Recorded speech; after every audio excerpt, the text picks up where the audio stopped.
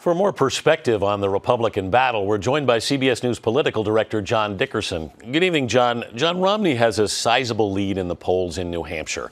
So how important really are these debates going to be?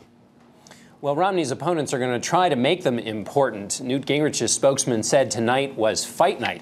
Another Republican veteran said he expected Newt Gingrich to be so ready to attack Romney, he'd come on stage in a black cloak carrying a scythe. Santorum advisor said Romney should wear a flak jacket. If it doesn't change the result here in New Hampshire, his opponents hope to soften Romney up for the coming contest in South Carolina. If somebody doesn't emerge in South Carolina, John, is this race essentially over if someone doesn't challenge Romney there? Well, in conversations with GOP strategists, the feeling is that Romney's advantage in money and organization, plus the fact that his opponents are splitting the anti-Romney vote, make it very likely he'll be the nominee. The question is just how the story ends and how bruised he gets. Well, is there a risk then that the Republicans could end up damaging their own frontrunner in the debates tonight and tomorrow morning?